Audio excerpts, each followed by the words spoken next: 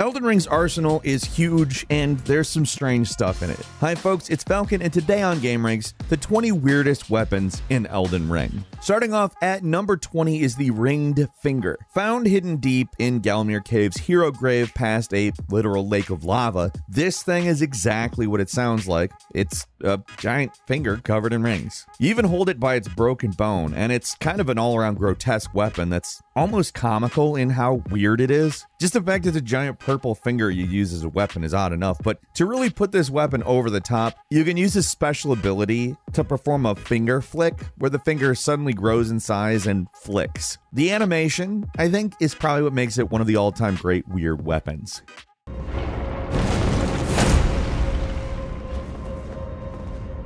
At number 19 is the Envoy's Great Horn. One of the weirder enemies in Elden Ring are the Oracle Envoys, which, I mean, you're looking at them, you can see them, they're weird. Their weapons are suitably weird to match their appearance too, and the strangest one of all has to be the Envoy's Great Horn, which is just a massive horn of some kind that you can use to bludgeon people with. Its skill is just as strange too. You can use the horn to blow big magic bubbles that slowly track enemies, and yeah, it's a deadlier version of a toy bubble blower, and I don't think you can call that anything other than weird.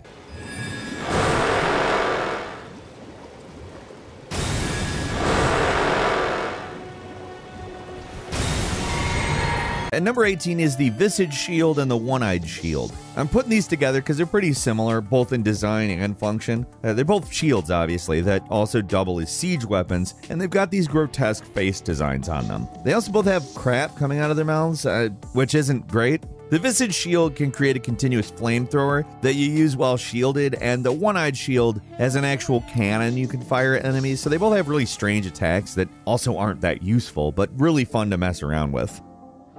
And number 17 is the Magma Whip Candlestick. Another one where all you need to do is see it. It's a candlestick that creates whips of magma when you swing it, which I don't know what to make of, frankly. Its special ability, Sea of Magma, has you swinging it over your head to cover the ground around you in burning lava, which is pretty metal looking, if nothing else. It's a bizarre weapon that requires no explanation, because there isn't an explanation. It's a candle that makes magma. And number 16 is the Grafting Dragon. Attained from the remembrance of Godfrey the Grafted, the weapon is, look at it. It's a dragon head that you can punch with. What makes it even better is you can basically recreate Godfrey's special move with it as well, where it breathes fire and shoots out a bunch of flaming rocks and an arch in front of it. The best part's the animation, by far, where the dragon actually spreads its wings and opens its mouth more to attack, like it's still alive or something. I guess it's supposed to be grafted, even though it looks more like it's just kind of resting on your hand instead. Still, it's a dragon head that you can punch with. That's weird, but also badass.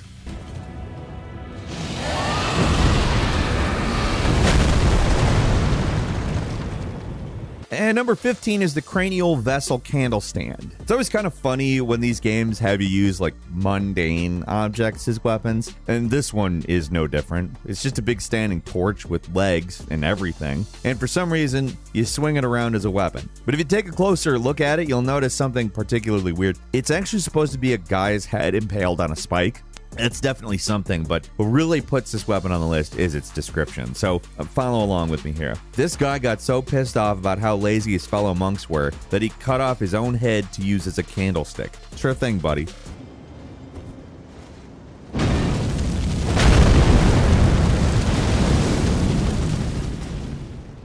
And number 14 is the Bastard Star. This weapon is something you can get from the remembrance of Astel, Natural Born of the Void. And being one of the weirdest bosses in the game, it's no surprise the weapon you get from them is also pretty weird. It's a flail that's made out of some kind of bone joint and what looks like tiny little planets with rings and everything. Like most boss weapons, you can also use it to recreate one of their more annoying attacks, where it would generate this weird star field in the air that eventually explodes. It's a flail that instead of swinging around a lump of iron, you swing around entire planets, and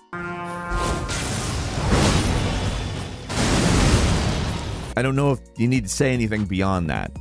And number 13 is the Jellyfish Shield, which, as a shield made from a jellyfish, you'd think would be pretty terrible, but no, it actually can block all physical damage, and its magic defense is pretty good as well. Its special ability isn't the most interesting, other than the fact that it turns red like spirit jellyfish do when they get mad.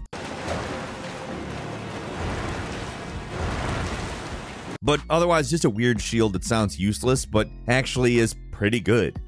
At number 12 is Nox flowing weapons. I'm gonna combine both of them into one entry because they're weird for the same reason, essentially. There's a Nox flowing sword and a Nox flowing hammer, so while normally they're just kind of weird looking weapons, if you use their special ability, they become significantly stranger. Called the flowing form, the attack has the weapons stretch, basically becoming whips, so they can hit a much wider area. Apparently, these weapons are made of liquid metal that allows them to transform. Other than that, they'd just be pretty standard, kinda odd looking weapons, but their special ability makes them stand out a lot. At number 11 is the Cypher Pata, the Coated Sword, and the Golden Order Greatsword. These are 3 weapons on one point. Again, because they're all weird for a very similar reason. They're basically lightsabers. Instead of being swords of pure energy, they're more like magic runes or codes, and they have no physical presence aside from the coated sword's hilt, and they also require a lot of points and faith to actually use. But how do they actually work? How are you actually even holding them? Like, who really knows? They're mysterious as hell, and they're very closely tied to the Elden Ring itself. So whatever they are, they're clearly powerful, very unique, and cool as hell.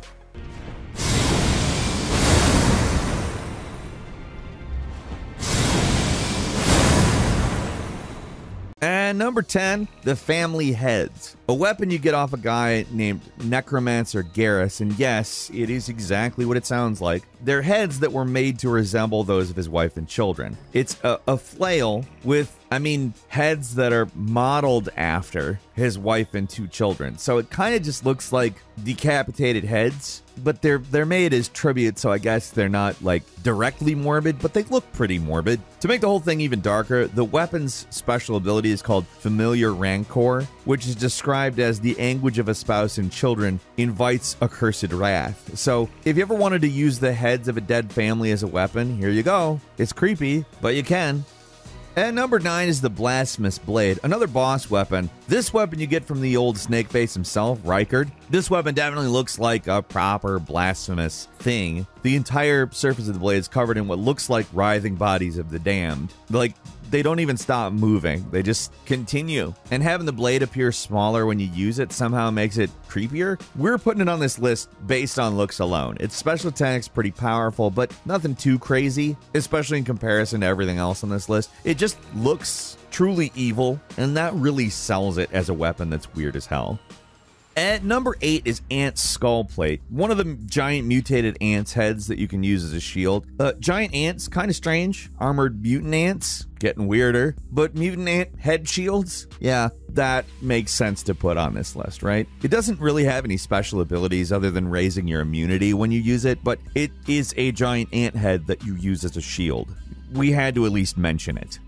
And number 7 is the Sword of Saint Trina and Saint Trina's Torch. 2 weapons that are weird for one reason: they put enemies to sleep. It's a sword and a torch that can, with their special ability, create a cloud of mist that just puts enemies to sleep, and obviously easy pickings from there. That makes them strange enough, but the torch in particular is very weird. It's got a bizarre design, burns bright purple, and it's a torch that makes people fall asleep. I don't know why it exists, and that makes it perfect for this list. And number 6 is the Dragon King's Crag Blade, another boss weapon. This one you get from the Dragon Lord in the crumbling Farum Azula. Doesn't look all that crazy. It's basically a big thrusting sword made of rock, but its special ability makes it notable. It is called Thundercloud form, and it transforms you into a literal cloud of red lightning as you fly up in the air and strike down at enemies. It's an extremely badass attack that uses a lot of SP and actually isn't all that effective, but it looks so cool. It's worth whipping out at least a few times just to see. It's stuff like this that makes you feel godlike at the end of Elden Ring, that you can just pull out moves like this one and it's like not even your most effective thing. Yeah. And number 5 is the Urumi, another weird-ass whip. The Urumi is a sword that for some reason can be coiled like it's a whip, and you basically use it like a whip, but it's a sword. Like, look at it in action. It's totally unnatural looking. It doesn't even have an explanation either, like the Nox weapons. It's just it's a whip, but it's a sword. Categorically, it's a sword, but you use it like a whip. You could basically go back and forth like that for a long time. That's the essence, though. And number 4 is the Devourer's Scepter, one of the legendary armaments. This weapon is, well, is the weirdness not obvious here? It's a big bludgeon that looks like a snake eating a skull. That's about all there is to say about this one. It's design oriented. It's not like it does anything particularly strange, but look at it. That's a weird weapon. And number 3 is Giza's Wheel, obtained in the Volcano Manor from an invader. This weapon is some kind of bizarre torture device used to cause severe pain on its victims. On appearances alone, pretty nuts. It's literally a wheel covered in barbed spikes attached to a pole. It's another weapon where the strangely is really revealed though through its special attack. You spin it up and use it like a medieval chainsaw, which is both hilarious and actually effective against certain enemies. Obviously, we have to mention its resemblance to a certain Bloodborne weapon as well. Apparently, it's the iconic weapon of the Iron Virgins according to its description, so sounds like a real party. And number 2 is the Fingerprint Stone Shield, one of the most obscure shields in the game. This thing can basically be found only in the secret area at the bottom of the subterranean shunning grounds. You have to make a very careful series of jumps falling down the massive shaft at the center of its tomb, all to get a shield that looks like a giant slab with fingerprints on it. Just the fact that the envoys of the gods are apparently disembodied fingers is one of the weirdest things about Elden Ring. So the fact that there's a shield where its defining trait are big fingerprints on it is also very weird. That they made it so hard to get also adds to the strangeness of the whole thing. Is this a shield used to defend against the envoys of the gods? Who knows? And finally, at number 1, Marika's Hammer and the Sacred Relic Sword. Both weapons you get from killing the final boss are about as weird as you would hope for. The first, Marika's Hammer, is a shattered hammer held together by some kind of godly magic that happens to be the weapon used to shatter the Elden Ring. You know, the big event that kicked off everything in the game's story. It was also the weapon used by Ragadan as he attempted to repair the ring, so it's kind of an important thing. But the real weirdness is the Sacred Relic Sword, a weapon created from the corpse of Ragadan, or maybe Marika, I don't know. I guess it's both if that secret message that says Ragadan is Marika is to be believed. Anyway, it's a sword that's made from a god, so it looks like it's literally made of flesh, and you can see what even looks kind of like a rib cage here. It's weird enough on its own, but the fact that it's supposed to be made from the god of this game setting is impressively weird even for this game. And then of course we have to get to this little bonus. Not going to go into a huge amount of detail because frankly it's pretty simple, but Vary's bouquet. It's a bouquet of flowers that you use as a weapon for some reason. That's all. I mean, that's literally all for today. Leave us a comment, let us know what you think. If you like this video, click like. If you're not subscribed, now's a great time to do so. We upload videos every day of the week. Best way to see them first is of course a subscription, so click subscribe. Don't forget to enable all notifications, and as always, we thank you very much for watching this video. I'm Falcon. You can follow me on Twitter at Falcon the Hero. We'll see you next time right here on GameRanx.